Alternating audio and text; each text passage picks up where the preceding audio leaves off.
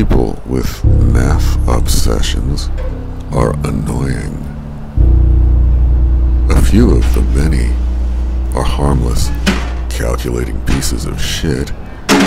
There are benign, even lovable technologists. Poets are, by and large, total pieces of shit. I fessed up years ago to being a ratiocinating fool. Words are either a discus or a shot put, and have been aware of frequencies of many sorts. There may be frequencies that escape my notice. The month I moved here, there was a bread and produce giveaway, and among the veggies, there were cases and cases of avocados. Good ones. I was deliriously happy. It was Euro in Pittsburgh. Over the next few weeks, the food giveaways went on per normal. Mostly too good. They're great even it was free food. Even if you have to consider the fact that death by starvation could always happen. That's among the best reasons to evoke a positive feeling in oneself when receiving free food. Ratiocination.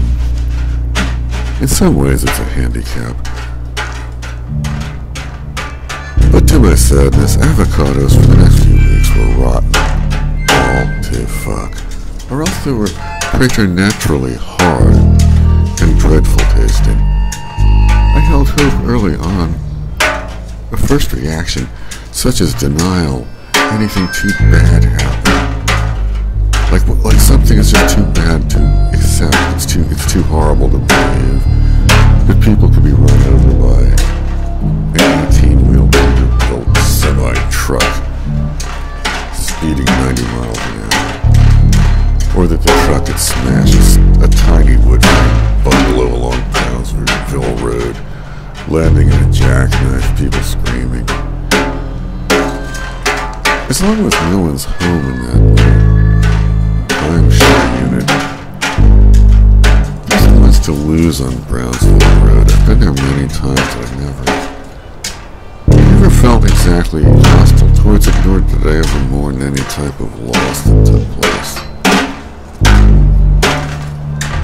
Those miles from the base of 18th Street and Carson cleared up what used to be the Century 3 Mall. It's a place one could truly divorce from emotionally.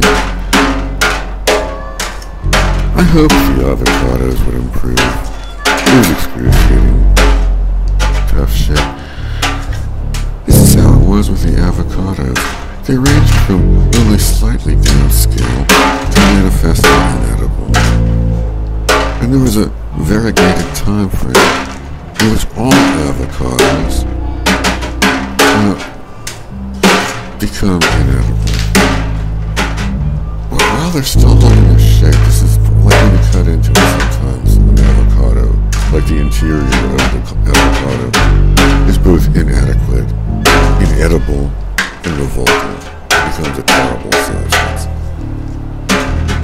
But it reminds me just the same of the warty green rubber squeeze bulb, like the kinds used on bicycle horns, old blood pressure gauges, ear syringes too.